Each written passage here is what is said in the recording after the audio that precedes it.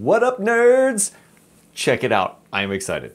Why am I excited, you might ask? Because tonight, for the first time in a year, I'm going to get to hook a telescope up to a camera.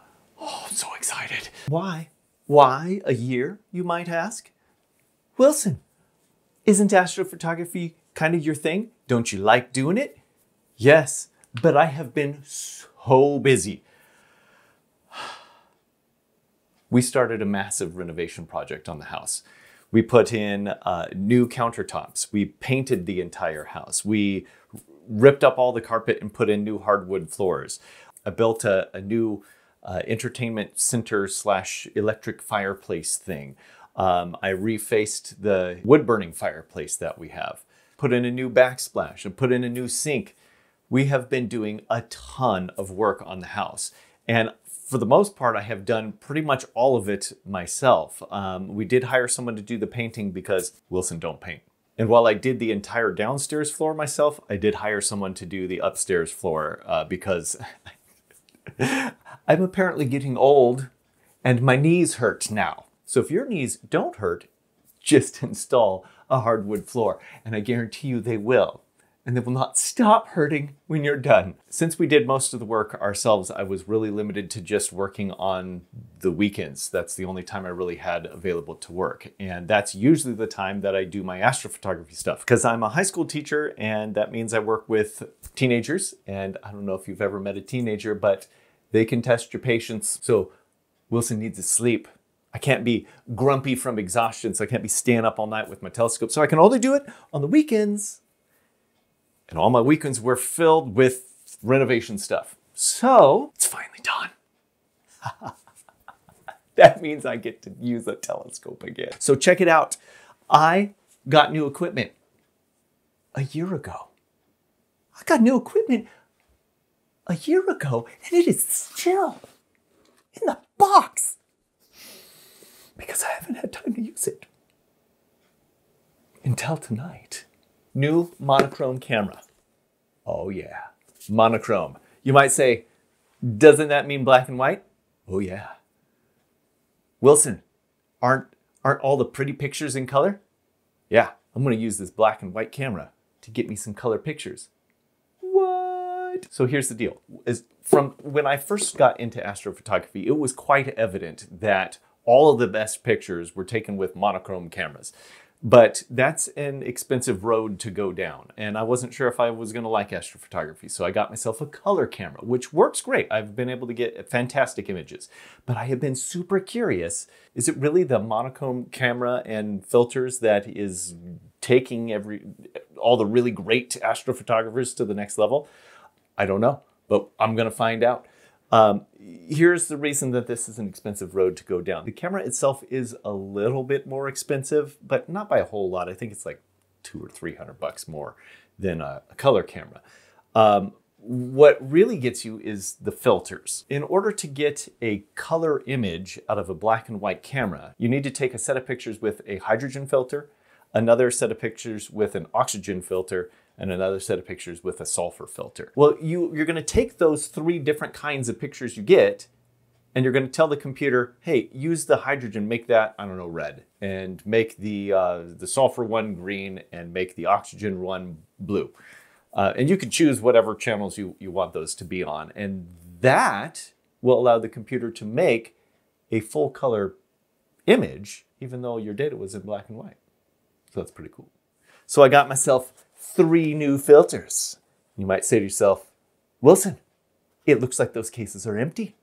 That's because I've already loaded them into, get this, blam, brand new, well, year old, but still in the box, electronic filter wheel. So what will happen is that I can load multiple filters into this, and a little motor will automatically rotate each filter in front of the camera. So how I've been using filters up to this point is I've been using just a manual filter drawer. You can just slide the drawer out, change the filter, and slide it back in.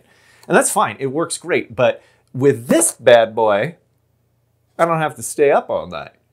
Oh yeah, Wilson can still get his beauty sleep. And let me tell you, Wilson needs some beauty sleep. So I'll be able to just set everything up and say, hey, take however many pictures with this one, with this filter, and then automatically change it, automatically focus yourself, take a bunch of pictures with the next filter, and it can just do that over and over again and take as many shots as I want. So get this, not only do I get to take pictures tonight, I get to take pictures tomorrow night too. Now here's the deal. I have never done this before. This is not going to be a tutorial video on how to do this because I don't know how to do this. I've done some research, but having never actually done it, I have no idea if it's actually going to work. Got all kinds of new equipment, all kinds of new stuff to show you tonight. We're going to experiment. We're going to see if we can get some pictures. And if nothing else, we're going to learn a few things and you're coming along for the ride. Let's take some photos.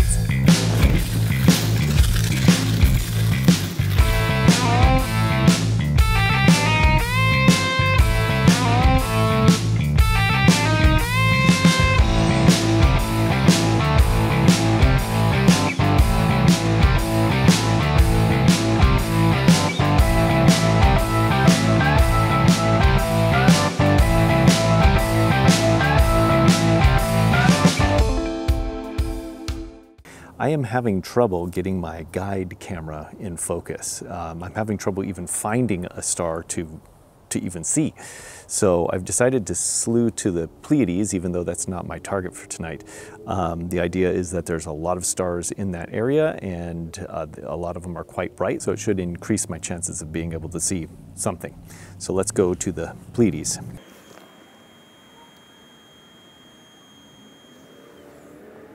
So here's what's going on. I've got this weird, like, kind of half horseshoe shaped thing going on with my stars. Now, normally when stars are out of focus, you get like this donut. I'm getting like a half a donut.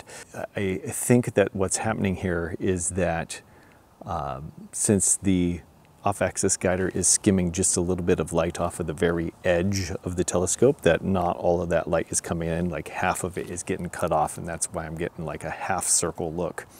It has taken me quite a while to figure out what is going on, but what is actually happening is that the back focus of my main camera is correct, but the back focus for the guide camera on the top is not correct. From the reducer to the camera's sensor needs to be 105 millimeters. That's called the back focus. I did a separate video on how to calculate back focus. If you're interested, you can check it out. But suffice it to say, there's two cameras here and the back focus for both of them need to be right. And so the light comes in through here, bounces off of a prism and goes up, and then the rest of the light comes in into the main camera sensor here. So the problem that I was having was the off-axis guider was actually too far back. So while I could get the main camera in focus, I wasn't able to get this one in focus. So the solution was to move it forward, as forward as I can possibly get it. So I'm gonna have to figure out what exactly the math is on this and do a separate video on off-axis guiders. About 2 hours of tinkering and nonsense has transpired, but I have successfully got this thing to work. So let's go ahead and get back after it.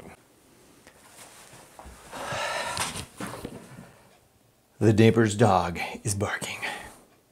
The neighbor has also turned on a 9,000 gigajoule light. It is slightly brighter than the sun. The same neighbor has started smoking the pot as well. Not a fan of any of these things.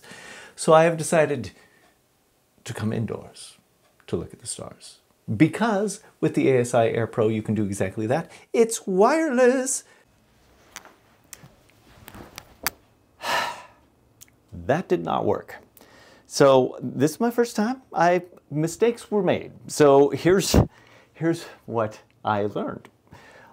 First of all, the filter wheel is quite heavy and offset, and so that gives a moment of action which allows for it to twist if the orientation of the telescope changes.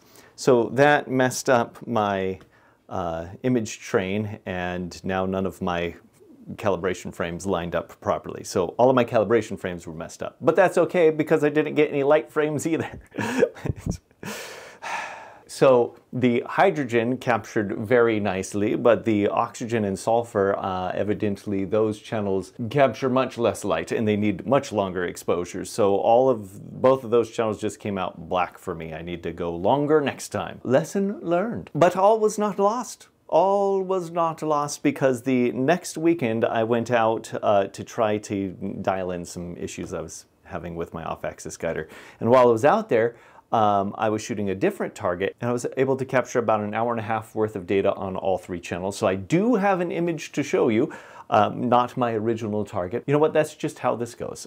This is a very technical hobby, and there's a steep learning curve whenever you add new stuff. That's what these videos are all about, is to kind of teach you the lessons that I have learned so that you don't make the same mistakes. So hopefully I can get you up and running a little bit faster than I did. So there you go. This is the Pac-Man Nebula. It's a little noisy because I only had an hour and a half worth of data, but hopefully my next pictures will be even better. But this is still pretty good. I'm pleased with how this came out for a first attempt. Second attempt, first one was all black. But for a second attempt, not too shabby. Hour and a half worth of data. Here's Pac-Man Nebula, clear skies.